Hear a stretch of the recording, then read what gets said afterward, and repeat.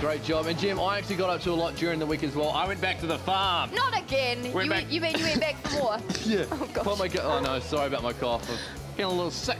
Yeah, put my gumboots on and went with a few kids. And I even skimmed some stones and learnt a lot about water. Take a look. Yes, what a day it is for skimming. Here I am at New Zealand's 5th largest lake, Lake Ellesmere.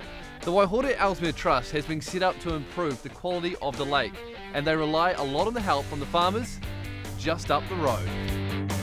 And here I am on a dairy farm where this creek leads to Lake Ellesmere.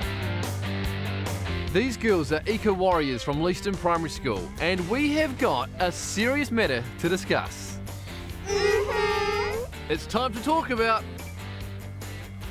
poos and wees. When we go to the toilet, where does it go? Into the sewer, then into the treatment plant. That's right, but with cows, they go wherever they want. Their whole paddock is their toilet. Ugh. Cow poos and wees can't go down the same pipe like our toilets at home. I'm feeling flushed just thinking about it.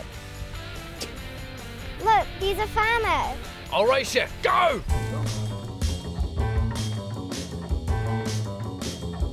Too fast, way too fast.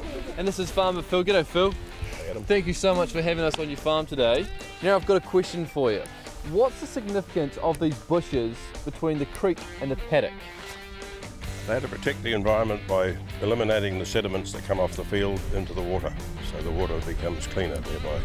And it's very important for the lake further down that the water be clean when it goes in. Fantastic. And Phil, I've got one more question for you. You've got a massive farm here and there are a lot of cow poo on your paddocks. What happens to all the cow poo? Oh well, cow poo is very important here because it's part of the nutrient cycle for growing the grass, which the cows want to eat to make milk. So it all goes back into the soil, which is the proper place for it. Nice. That is good recycling. Did she just splash water in the other girl's face? Most likely. They were fun girls, actually. They were great fun. And we learned a lot about cow poo.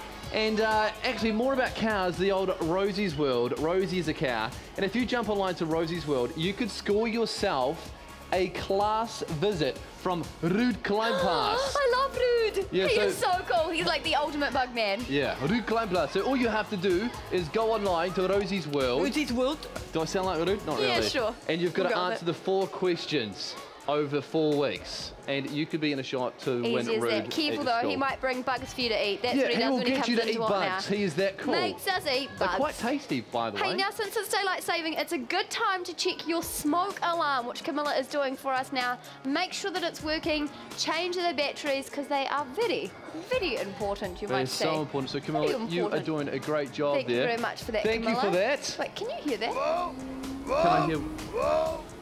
Yeah, I can. What is that? Is it broken? Is it talking?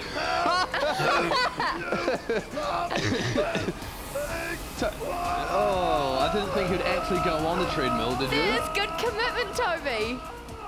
Oh, boy, Oh, wow, Joe. he really is getting his heart racing, isn't he? What we're doing this morning is we are running on the treadmill, and you've got to guess how many kilometres we are going to run. Yes. And the person with the closest answer gets to win a year's supply of eggs. So do that right From now. I Love Eggs NZ. So make sure you head online, guess how many Ks we've done. Toby's certainly making his contribution, isn't he? Yeah, we should probably take him off that. Yeah, He we'll save might him from get that. worn out a wee bit. But here's Lily on the 1.